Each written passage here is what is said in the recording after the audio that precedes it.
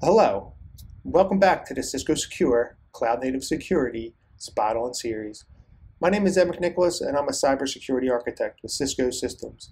And today we're going to be talking about provisioning the infrastructure using infrastructure as code.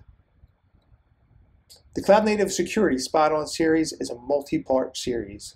So today we're going to be talking about provisioning the infrastructure, next week security analytics, the week after that workload protection, and so on and so on. So in today's agenda, what we're going to be discussing is setting up the dev environment. So we have to set up Github and our Jenkins pipeline and all that stuff. We have to have the right tools to actually execute on Jenkins to make this work. We're going to go through the infrastructure as code, how it's all laid out, and the configurations and all that. And then we're going to do a deployment using GitOps. So just an overview of the architecture. So we're deploying this up in AWS. We're going to be using EKS for all our applications. That's where our applications will be hosted. And we're going to use Cisco Secure Cloud Native Solutions to secure them apps. So the first thing we need to do is we need to set up the environment. Things like Terraform, Ansible, GitHub, kubectl, so on and so on. We kind of talked about this in the overview, but we'll go in and actually set it up right now. So what we have today is we have a GitHub repo called Cloud Native Security Spot On Series. You guys will have access to this so you can clone and fork or do whatever you want with. But in this repo, as you'll see, I have a main branch and I have an infra branch. So my main branch is my prod branch. So this is what we're going to be merging our code into and actually using this branch to do our deployments. The infra branch is, let's say, a feature branch.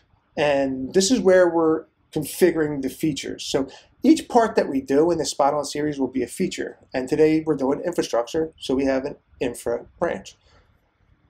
The next thing we want to do is we want to configure our Jenkins pipeline. So we go to our Jenkins dashboard and we click on New. And we'll call this, let's say, yeah, we already have it, Spot On, we'll call it.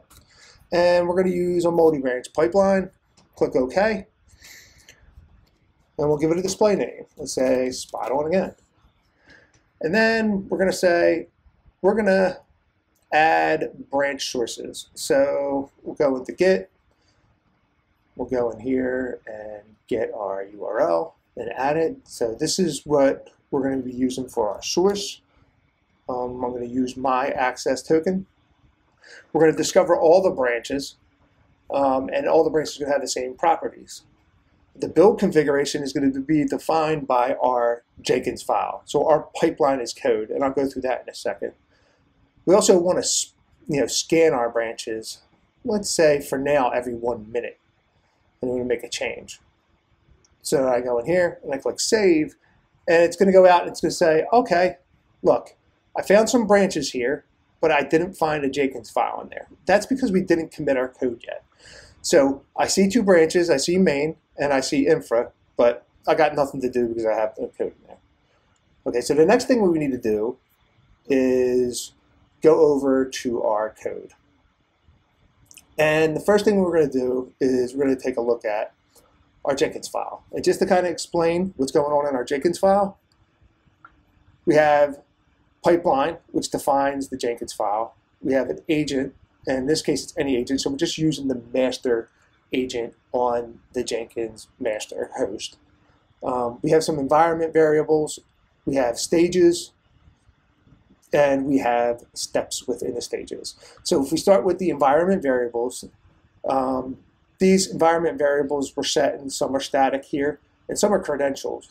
So like for AWS and our secret keys and our usernames and anything that we want to keep secure, if we go back in to Jenkins, and I go to dashboard, manage Jenkins, oh my gosh, I need an update, and we go to manage credentials, I define all my credentials here in Jenkins securely.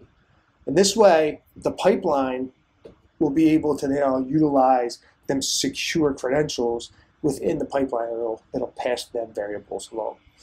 The second thing we have is our stage. So we have a build stage. And in this build stage, it says, if the branch is main, and in the changelog, so when I do the commit, and I have to add in the commit message, If it says deploy env anything else, then it's going to run these steps. And in these steps, I have my Terraform init, my Terraform apply, and then I have all these variables that I'm passing, right? So these variables are pretty much the same environment variables that I'm setting here, and then also getting from Jenkins for my credentials, and I'm passing it to Terraform, as you can see. So I have my AWS keys, I have my regions, I have my FTD username and password.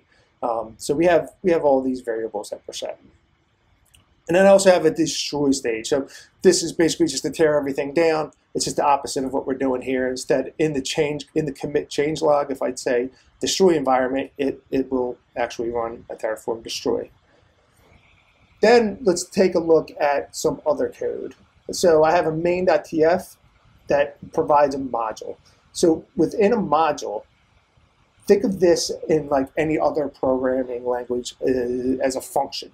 Right, so I have code that I don't want to duplicate or repeat, and I want to pass arguments or variables to that code over and over again. So, for instance, why would we use this in Terraform? Well, in this case, we're just deploying one prod infrastructure. But let's say we were deploying a dev, a QA, a test, and then a prod. Well, we would want the configuration of the environment to be exactly the same, but we would want the variables to be different IP addresses, maybe different regions or zones or whatever, right? So we're going to change that stuff, but the code will be exactly the same. And then we also set our Terraform providers in this file. We also have some variables here that we have to set. These are the same exact variables that we're passing. We're just defining them in Terraform. And then going back to the main, we have the module itself. So as we source this module from modules.infrastructure, let's take a look here and see what the actual code is for infrastructure. So I have code for VPCs, I have code for an FTD, I have code for EKS, and then I also have a variables file and a main file for this module itself. So as you can see here, we have some variable files within the module. And some of these variables are being passed by Jenkins, and some of these variables are, different, right? So I have like subnets and sizes of instances and remote hosts and all that type of stuff. And these are just default variables. We can pass these variables in via Jenkins or via wherever. And we can change these defaults, but these defaults are just going to be deployed no matter what if we don't pass anything on top of them.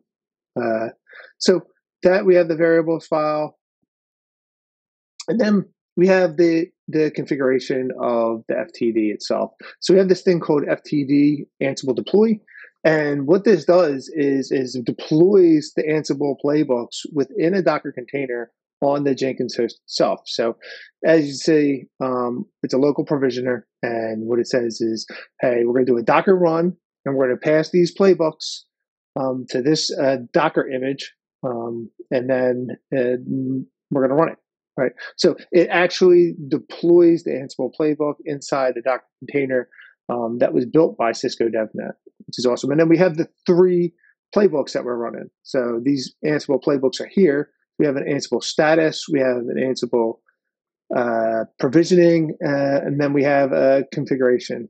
So the status is basically just going out, making sure that the FTD management API is available, so we can build the configuration.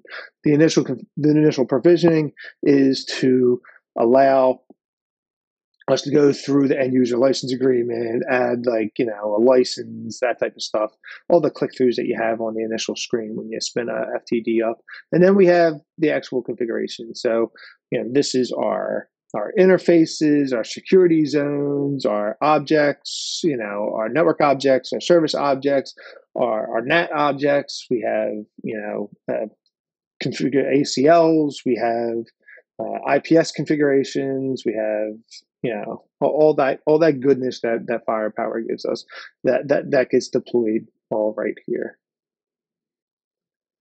So now that we've gone through all the infrastructure as a code, it's time to deploy it. Don't forget to go out and subscribe to the Spot On Series YouTube channel so you can get all cool sessions that we have on Spot On, as well as this one.